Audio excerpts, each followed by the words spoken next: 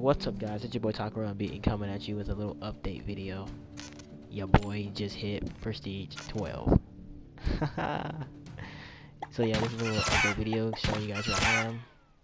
Not really far. I know there's people that are already at Master Prestige 13, but it's all good, you know?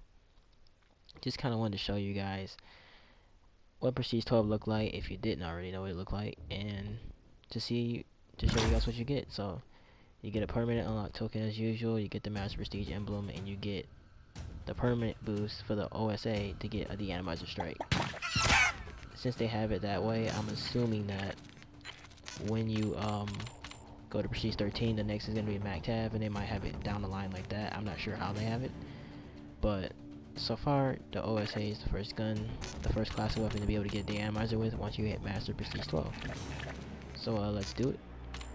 Let's enter the RAM of Prestige 12. Well, one more thing. I'm gonna be so sad. I hate remaking my classes. I'm like one of those people that have to be like, have like freaking OCD and have to have like names of their classes and everything so I can know where I'm going. And it's such a pain to just change it every time you prestige. And I gotta do this like 19 more times or 18. I don't know. I can't count. Sorry. Don't fight me on this. Alright, let's do this. Okay, nice little music. There we go. Master Prestige 12. We did it. We did it. Let's check out the emblem. Oh, that looks nice. That looks nice.